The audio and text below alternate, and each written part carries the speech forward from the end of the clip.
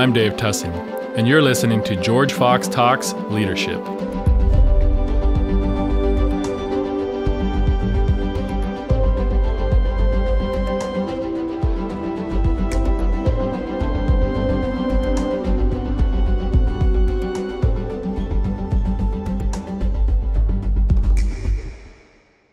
All right, we're off. Here we go.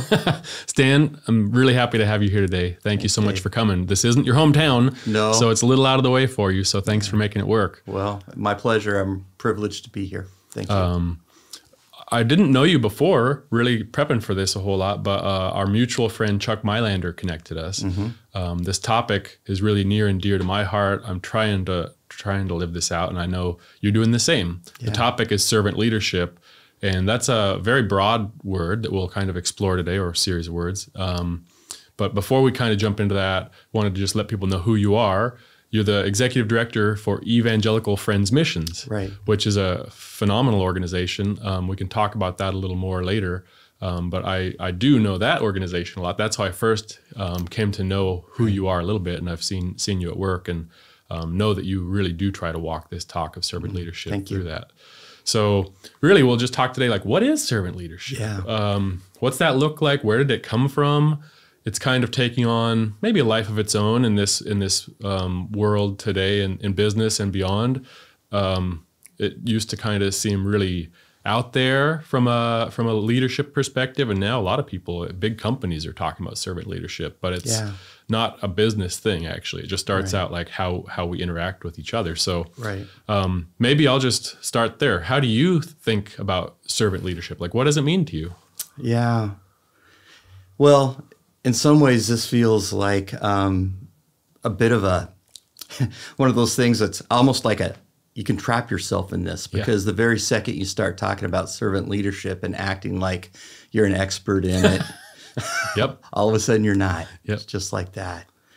So I want to be really careful to point to Jesus as the one who gives us the best example of that. And the way I think Jesus lived his life was, as he walked around, he saw himself as not the most important person in the room. I think he saw, first of all, the work of God as the most important thing going on in the room. And then out of that, he was able to look at people around him and actually identify them as the most important people in the room. And so that's why every interaction he seemed to have with people, they were drawn to him, because they were able to sense that he saw the dignity in them, that he saw the potential in them, and that he loved them. That's powerful right there. I mean, if people walk and live that way, think how different things would be. Yeah, exactly. I like how you just made it so simple like that, because that is the essence of servant leadership right there. And some key words you used in there, everyone is valued. Everyone has value and worth, and we should look for that in others, and not put ourselves above others. And this is very countercultural in many parts of the world. But it's starting to be appreciated more, I'd say, than it had been for a while. And so, at your workplace, kind of what does this look like when you and your team practice this? I mean, it's not like you're saying we are servant leaders here. You're probably not calling it out, but you're trying to operate that way because of how your focus is on Jesus and serving in the world. But kind of what's it like at your workplace? How do you do that? Well, there's probably two contexts. The first context would be, how do we as a staff interact with those around us?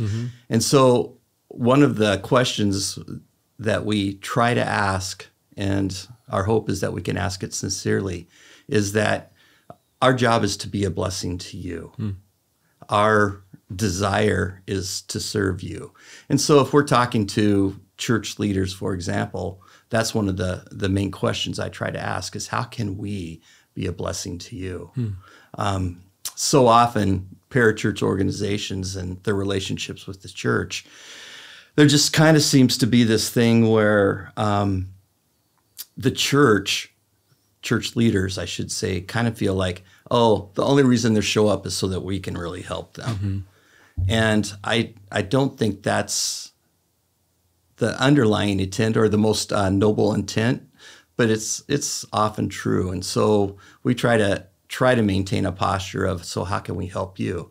If this is something that God wants us to do, let's just say, be a part of helping everyone in the world experience his love, the love has to flow between us as well. And so that means not objectifying the church leader, but actually saying, okay, how can we be in this together? Yeah.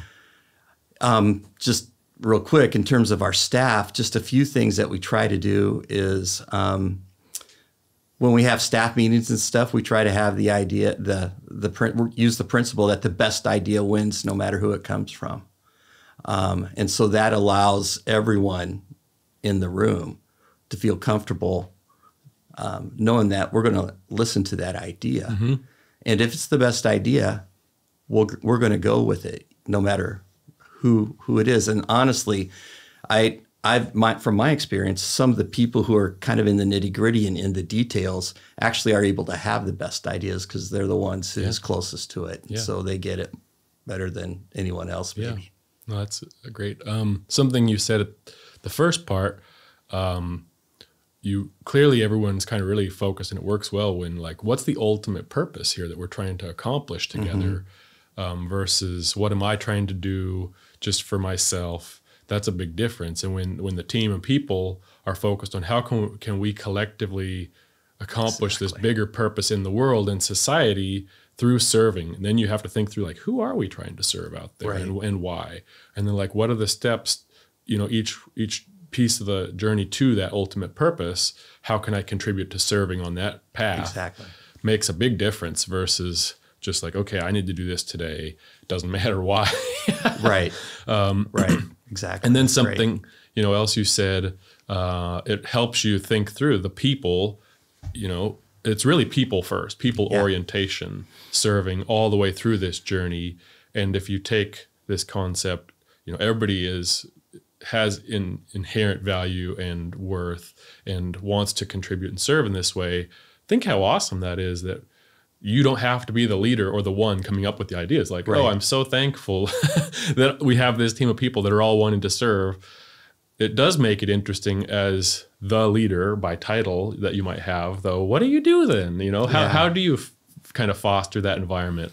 Well, I'll tell you what I try to do. You can talk to our staff to see if I actually pull it off. But I find that if I actually listen and actually will ask a question that allows sort of one more observation from someone on our staff who has a concern or whatever, it really helps me to understand what the big concerns are. And for the most part, the concerns are legitimate, right? Mm-hmm. There's something underneath there. And so, and it's whatever they have, that concern is actually going to help the whole organization, the vision. And in our situation, it's going to help what God's doing around the world. So the place where I have to kind of back off and maybe try to power down a little bit is to just assume I know what they're trying to say and I know what the results are. And if I can ask just one more clarifying question, often we're going to get down into the place where I can actually see their concern, and by actually see their concern, either address it with them personally or see how we need to address it organizationally. And they'll often even have ideas about how to do that. They've been thinking about it more than I have.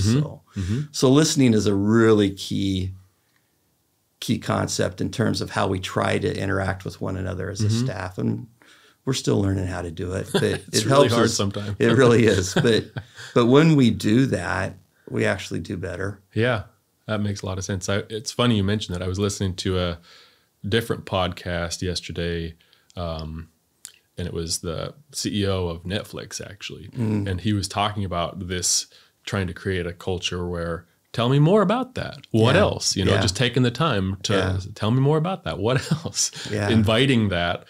and it's in, for someone in certain roles, it's always in the back of your head, this is going too slow. Like, Yeah. I think I know the answer. Yeah. It's always that little voice like, hurry up, this is taking too long, which isn't the right way to do it. But that is a tension. How do you kind of balance that? Asking more questions, listening more can go real slow. Yeah. Sometimes. But there's some benefits to that too. Yeah, there are. And your world's a little different than mine. You're in the for-profit world more strongly than I am. Mm-hmm. But I think maybe the result is the same. You go slow to go fast, right? And so what if by asking that one question, an idea comes up that propels us,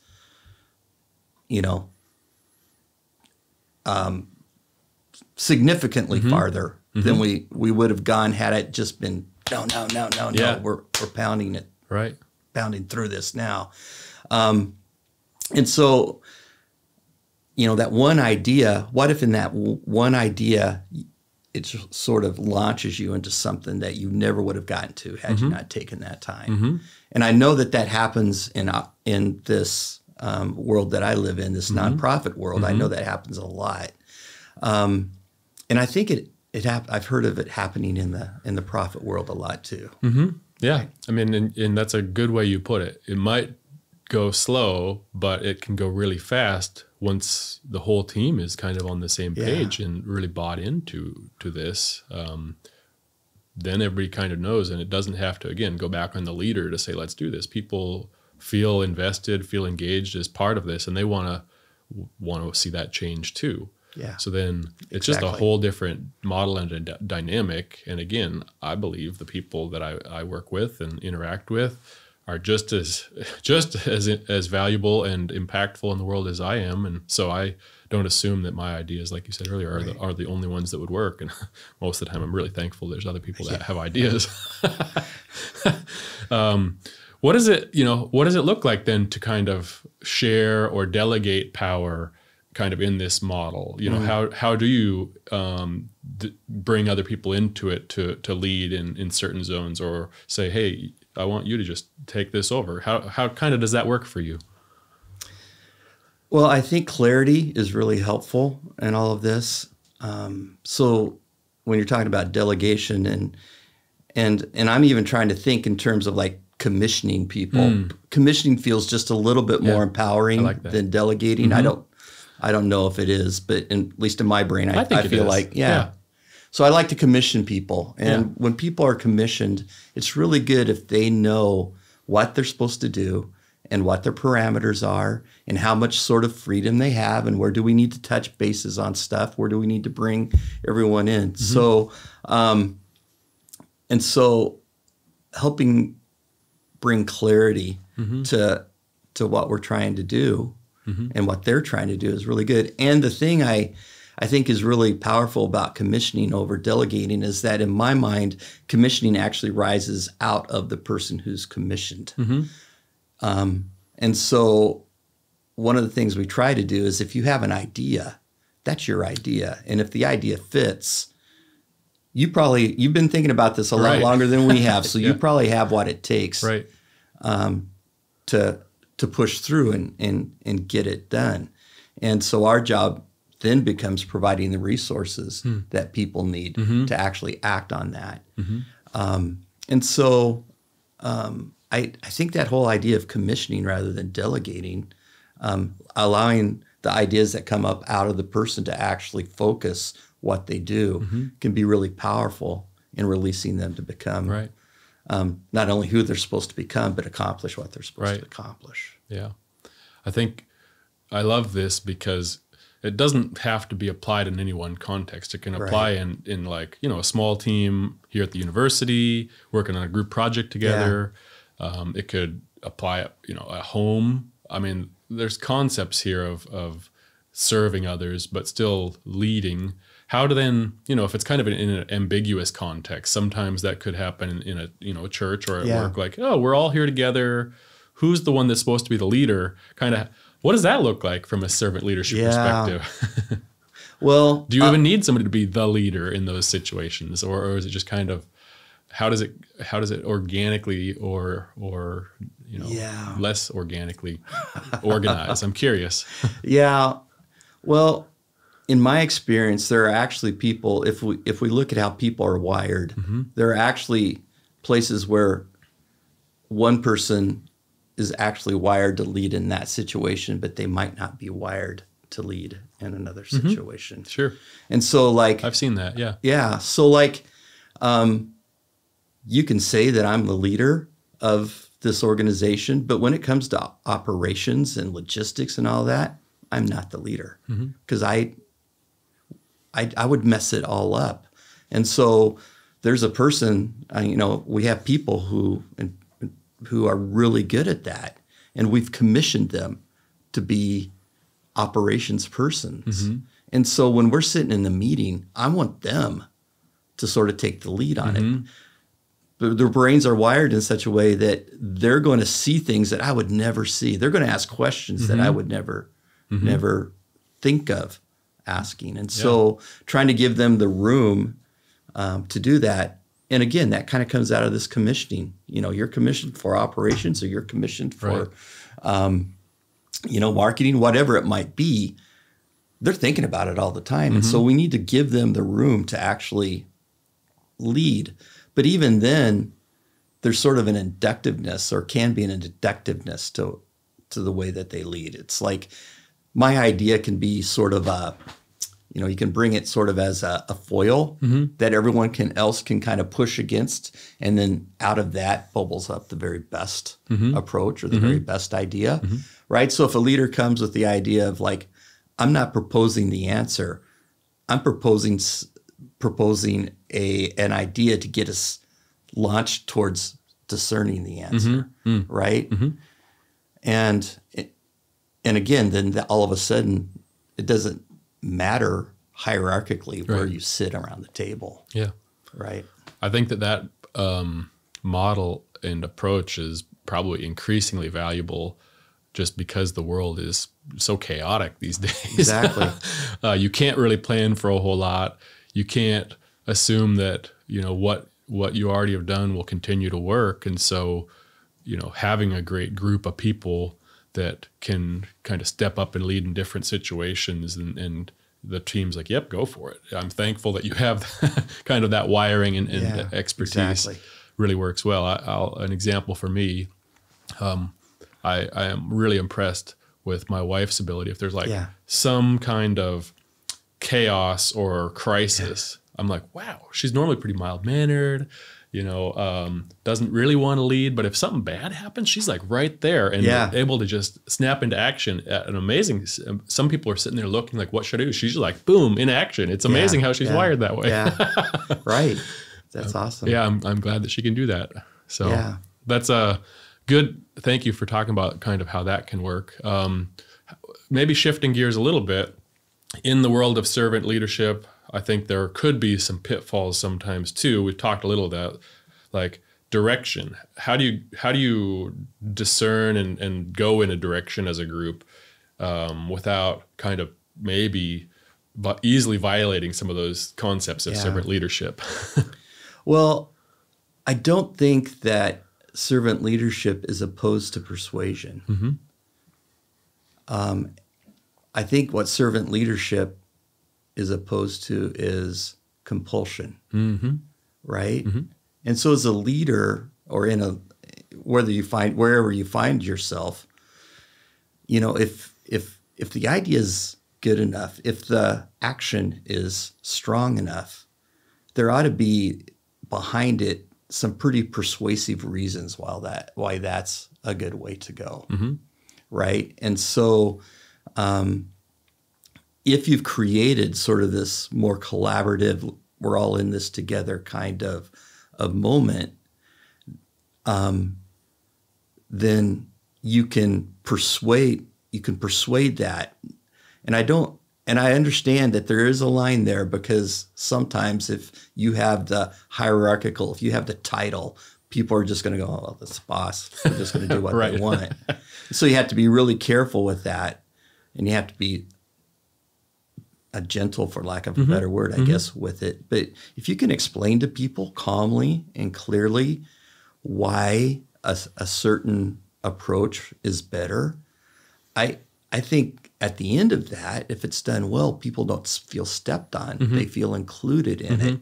And the reasons for doing it then actually become their reasons as well, if that makes sense. Totally makes sense. I mean, there is, as kind of business research has progressed over the years, there's a lot more research supporting just that, bring people along the journey, the whole transition management. There's a whole like body of knowledge around that. And it is a lot of these concepts that have been around and you're just practicing them, but there's starting to be people, saying, actually, these are great ways to work that do really actually work. And it's very different than, how management philosophy, from the early 1900s was. I mean, and maybe there is this piece, the difference is leadership and versus just management of outcomes. And getting back to kind of the big why are we even doing this? Who are we serving, and how are we serving together, and how are we serving each other along the way? Like you've said, very, very different, but there's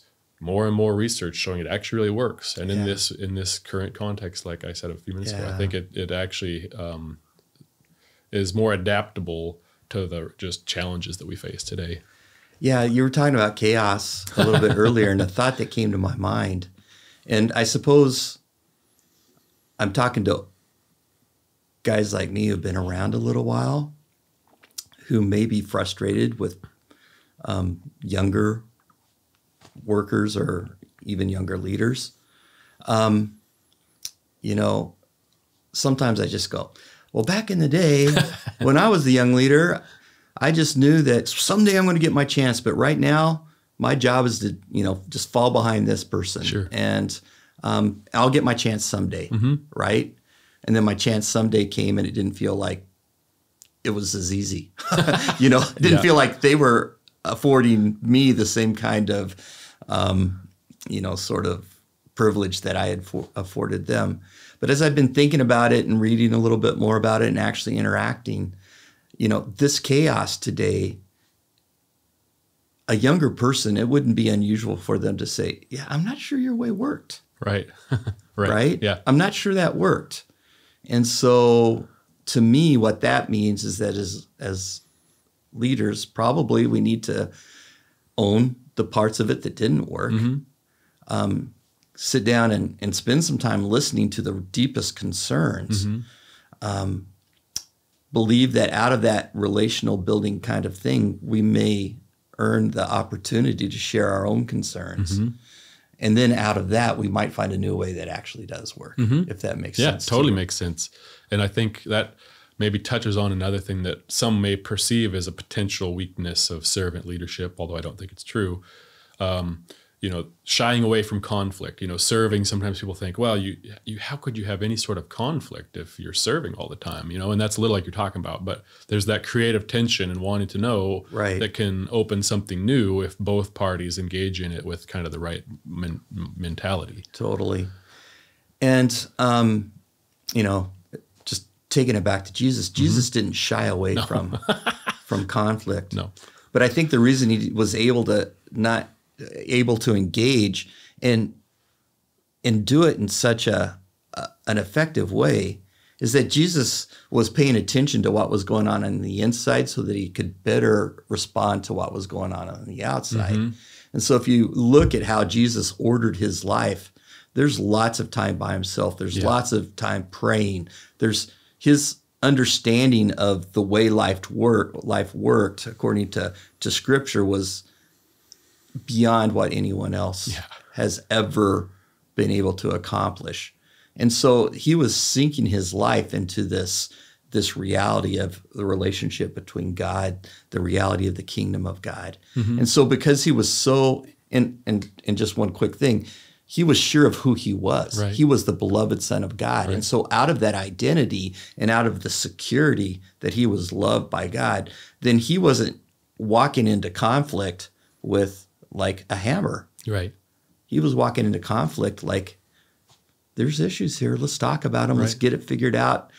This is how the kingdom of God works, right? anyone got a better idea about that? No? Okay. So there was some persuasion in it, but Right. it was peaceful, gentle. Mm-hmm.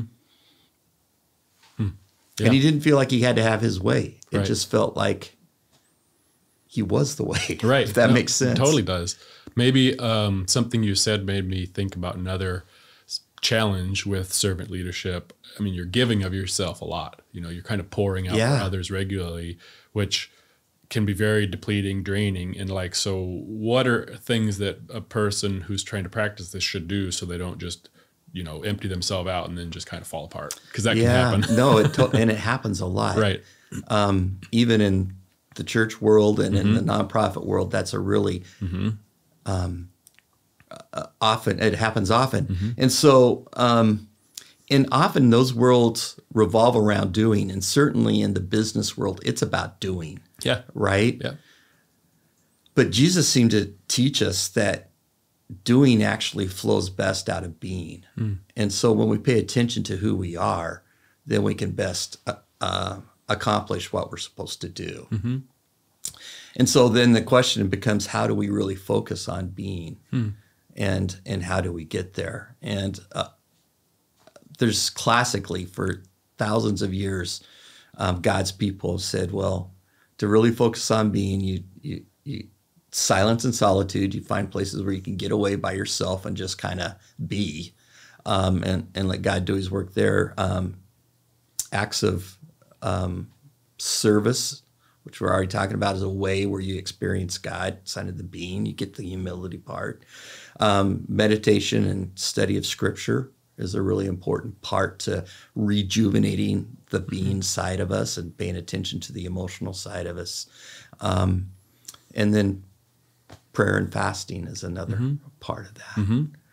So if we can tap into that, in a world that's really fast, and chaotic, it seems hard to do, but that might be the most important thing we could do. Yeah. No, I mean, I'll just go back to kind of a secular business construct. These things that you talked about, people are starting to say, wow, these are things that we should do because they actually work, it turns out. And so it's just really interesting to see how some of these things, some groups of faithful folks have practiced for a long time, or starting in different ways, but this concepts are the same, starting to be recognized as like, actually, that does work, huh? Yeah.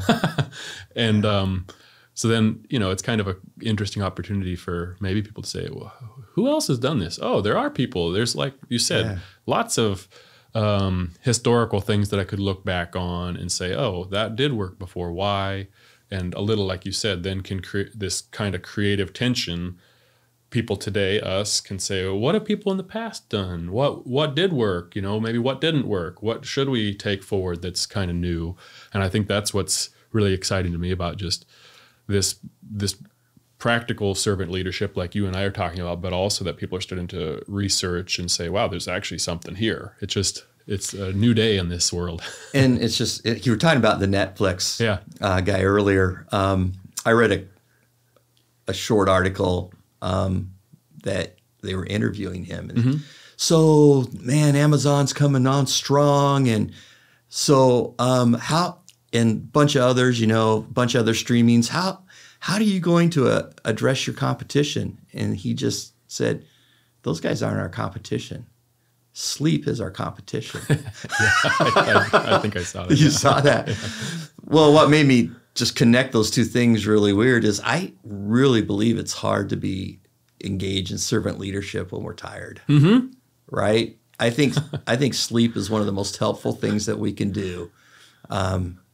It brings a rejuvenation and a clarity of mind to our world, to our perception of the world that is just really helpful. Yes. And so when people say, well, what? I'm so busy. I would just say, maybe don't stream for a couple hours every night. You know, do it an hour or whatever, but go to bed. Yeah. I very much know. I try to get to bed at a good time, but even then still am tired sometimes. I literally was talking about this yesterday with somebody I work with. I was dragging yesterday for some of these reasons we've talked about. If you're giving a lot and doing a lot, you can get tired physically, emotionally. And so I was trying to think through and look at some stuff like, what's going on here? Why am I tired? And then I was like, oh yeah, I actually only slept 5 hours last night. No wonder I'm not my best. And so last night I went and got some good sleep. And this morning I woke up and I was like, oh, 7.5 hours. I feel like a new person. Right. And I texted that person. I was like, yeah, sleep really made a big difference. Yeah. So I guess I would just say, the first thing, if you want to be engaged in servant leadership, one of the first things you should do is take a nap or go to bed early. Yeah. No, it's good. Very practical advice. But again, more research is showing that that's a good idea too. Yeah, exactly. There's lots of research out there. Yeah. On that. And just if you need a spiritual reason to, Jesus fell asleep in the back of a boat during a storm. Yeah. Right. So sleeping must be okay. Yeah. Yeah.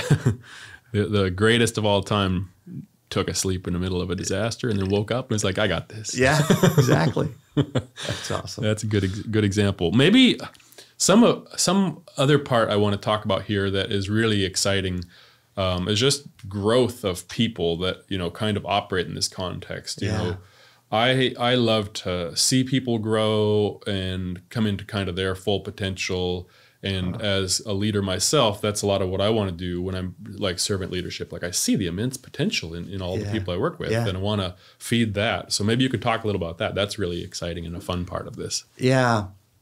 Well, I think one of the very best things you can do is just invite people along on stuff, right? Let them in, let them see the inside of it, of what you're doing. And so, I just feel like people want relationship, right? And so if you can let them in on any part of your life, really. One time I was talking to a guy and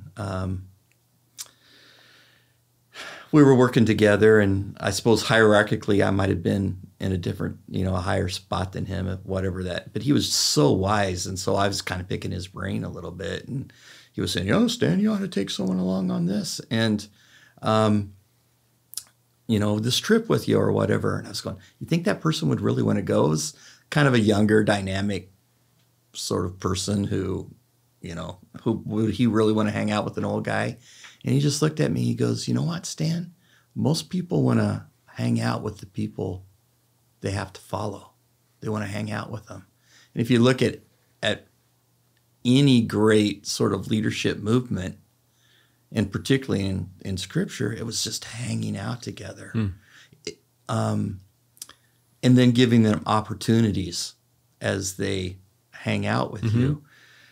I think the thing about servant leadership in this whole thing is that it takes longer in the short, again, it takes longer in the short run, but in the long run, all of a sudden you have multiple people who can do the very same thing you're doing, at least as good, if not some of them even better. And so it multiplies that whole thing. And so managers, a business can grow if it develops its people, and all of a sudden you have 3 or 4 people who are at a manager level. Then all of a sudden you can expand in your business into the 4 different areas. Nonprofit, it works the very same thing. And so taking people along with you, talking to them, developing relationships with them. The other thing that does is if things get sticky, then you have a real relationship to appeal to them with, rather than just sort of this corporate. Right. I have to say this because I have to versus this needs to be said because we need to work on this. Yeah. And we're doing it together. Right. Yeah. Made me think of an example I had heard of recently. I like basketball. I don't know if you know who Chris Paul is. Oh yeah, totally. He was talking about his relationship with Devin Booker, who's both on the Suns, and Chris is like, well, I just am spending time with him. Sometimes I'll just go over to his house and just he's playing Call of Duty or something like that. And I'm just sitting by him, just kind of talking for a couple hours, just hanging out with him. Yeah. Who's the leader there? I think most people would say Chris Paul is. He's like, the guy. But Devin Booker also is the leader on the team, but they're like creating this relationship so that they can figure out how to work better together.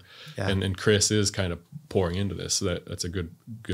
And maybe even in a virtual world, that's more important, that you actually do find some times to get face to face now that things are opening up a little bit, and sort of recreate maybe a sense of team that was there before, but also move forward with that. Yeah. Had to work harder at it a little bit, just hang out. Yeah, no, that's so maybe the other thing you were talking about too, if there's like, you have to have a hard discussion about something, having that relationship makes it easier. I was talking with my boss the other day, and I said, there's somebody I work with that I have a good relationship with, so it's actually like really easy to talk about anything that's challenging in that situation, versus if I don't have much of a relationship with someone, it's like, ooh, how am I going to approach this? So they don't just automatically think I'm just coming right at them, and by having that background of a relationship, then they know that I'm not just saying it to be harsh. It's because it's a thing that we need to address together. Yeah. How does that kind of, that's hard, but in your context, how do you navigate through that? Through saying the hard stuff. What's that look like? Well, I try to have a relationship, and then B, ask questions before I just wade in with my concerns. What's really interesting to me is if I'll listen a little bit and ask key questions. This happened really recently. The person will identify the very issue I wanted to talk to them about. Not to get very specific with the context, but we were talking, and I was just concerned that this person was like being really hardcore, powering up, some of those kinds of things. And it had happened in a place that was sort of public. And so it's like, we got to talk about this. So we bring him aside and just said, so dude, what was going on? I'm from California, so we say dude. Yeah. What's going on? And he goes, wow, I just am recognizing that a big part of my life, my work life, my service life has been marked by me kind of being a bully. And in my mind, I'm going, okay, this conversation just got a lot easier, because instead of saying, kind of bullying him into admitting he was a bully, I was able just to ask a couple questions. And if we ask insightful questions, most of the time we can get to a place where then all of a sudden the relationship is opened up, that if we actually do end up having to say something, we can say it. And I was able to just say, well, first, I wonder if to repair this relationship with this person, you need to offer an apology. And he goes, you know what? I was thinking the very same thing. So we got on that same page. And what a conversation that in some level I was thinking this could go south and sort of regretting, it became a moment of real development and growth. I will have to say there have been some times where I've had to say, I'm going to say something really hard to you. I hope that we have a good enough friendship or relationship that you can hear that I am concerned for you and I'm concerned for the organization. And then I try to just be really clear. Right. Just bam. Yeah. Yep. No, that's addressing some of what we talked about, the potential weaknesses of servant leadership. I mean, like you said, it's not weak. But it just comes from that relationship of care and belief that the person has value and you don't lord anything over them, but we're just, sometimes you have to dig in on stuff together. That's not easy. But that is, I've found to be a better way. Well, that was kind of the tougher stuff, but maybe just a couple thoughts, like what is some of your favorite stuff that you get to do, leading as a team and working as a team? I think that people get to hear a little more about what you do and what you find joy in there. I think will really be cool. Yeah. Well, one of the things, we're sort of in year two of a 5-year initiative to open up new places where we're going to send, ambassadors really of God's love to these places. And what's fun to me is honestly to see how people are responding to that idea and really to God's work in their lives. And it's like you just say, "Hey, what if we thought about this?" And all of a sudden, people are all in, and you cast a little vision and throw out an idea, and all of a sudden they're going, and then you get to release them and commission them into that. And I have to say that's been one of the most satisfying parts of this job, because there's a sense that this is God doing it and I get to ride the wave. It feels a little like surfing, honestly, right? We caught a really good wave and we're standing up on the board and we're not doing anything except just enjoying the moment. Right.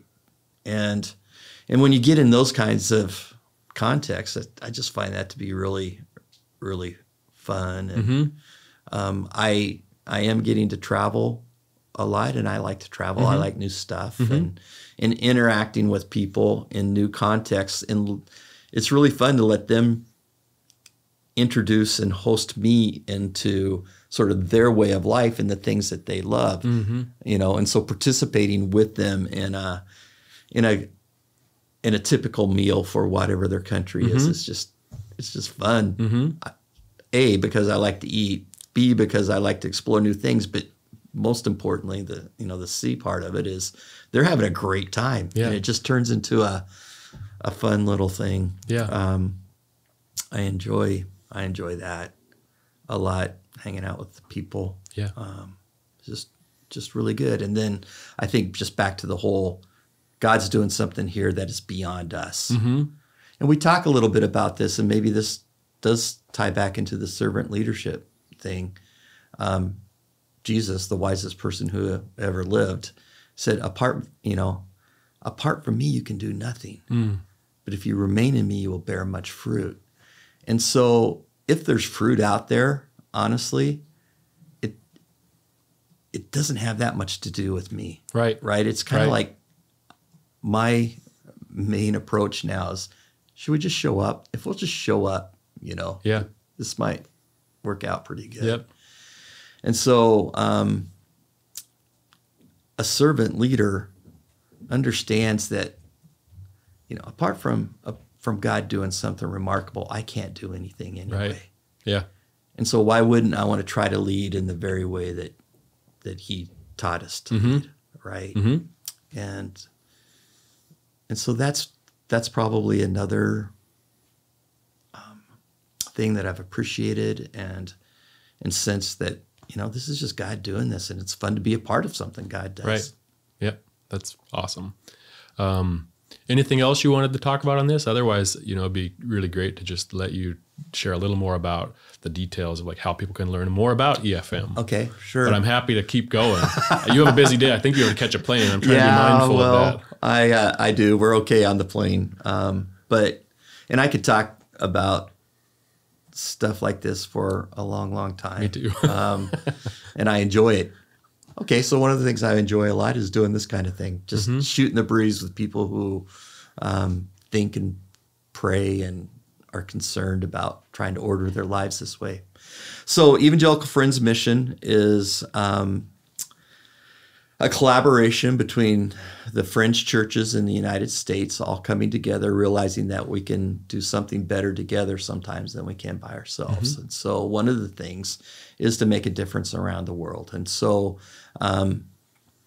these churches have banded together and been going for a long time together. This is an older organization, 60 years or so old, but now we've just kind of hit this new stride, and it's how can we make a difference around the world anew? It's time for the next wave. And so if you want to find out more about it, friendsmission.com is probably the the best way to go about doing it, and that explains all the stuff they're doing. I do have another little part of what I do. It's called Equipping Leader Ministry, and it's designed to help people think in terms of equipping rather than leading. Understanding that actually leading is a subset of equipping, and so a lot of these very thoughts have grown out of my thinking about how do we actually equip rather than lead. And so equippingleader.com is where that is. And I didn't know you had that going. That's great. I'm going to definitely look at that. Yeah.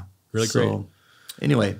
Well, thank you, Stan. Really appreciate you and all that you're doing. And thanks that the Lord is working through you. Thanks for the opportunity. Yeah. This is great. Yeah. Thanks. Big thanks to George Fox Digital for producing this podcast. If you like what you heard today, subscribe to the George Fox Talks podcast on Apple, Spotify, or wherever you stream from. And if you want to dig in more to this stuff or see what else George Fox Community is talking about, check out georgefox.edu/talks or by searching on YouTube for George Fox Talks.